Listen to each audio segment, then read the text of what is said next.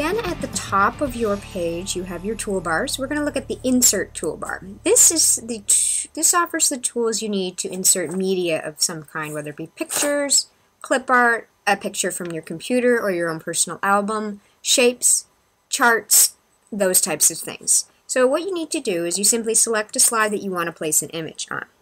And on your slide, if it's blank, it'll show you 6 icons that you can choose from.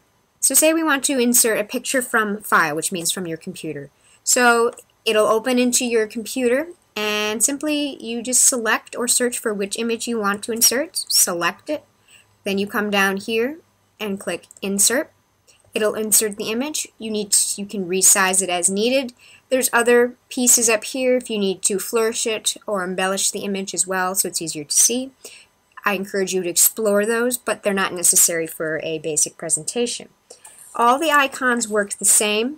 On the slides, you simply select, so you want to insert a media clip, you select that, and then you would select what you need to for your video piece, or if it's a piece that you've done, a video you filmed, or something of that nature, that's how you would insert that. Question may come up, what if you don't have this box on your page? Then you would come to your Insert toolbar at the top. You can do it the same way. Simply select Picture, the same image or process comes up, and then you select what you need, and that's all you do.